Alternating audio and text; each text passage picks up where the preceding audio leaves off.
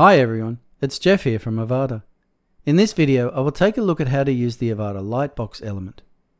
Don't forget to subscribe to our YouTube channel and click the bell icon to be notified of all new content. Okay, let's begin.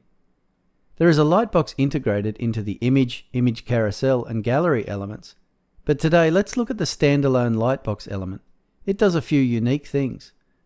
I'll just add the element to the Avada landing product Prebuilt here. I'll just delete the image element and add a Lightbox element here instead.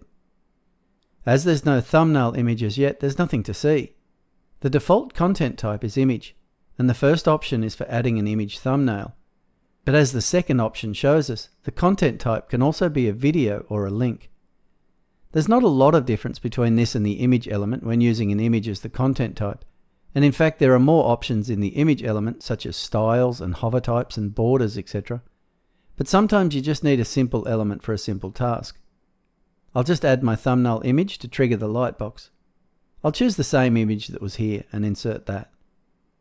The next option is full image, and here we need to choose our full image to be displayed in the Lightbox.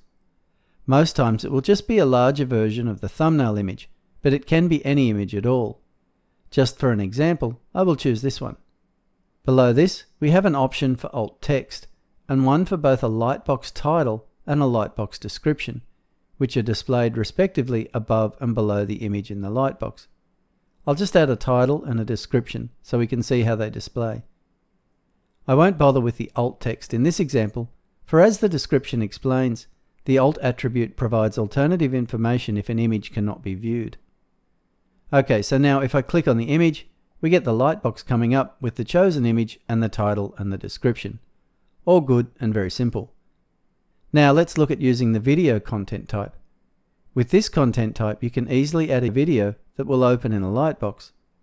I'll add the video URL in the video URL field, and I'm good to go. You could also do this with a combination of a modal text HTML link and a modal element if you wanted, but this is a much simpler way to achieve this reasonably common task. There's no indication this will trigger a video on the front end, but in a situation like this, I might just add a prompt to users that they can open a video here by adding some text at the bottom of this paragraph and making it bold through the inline editor.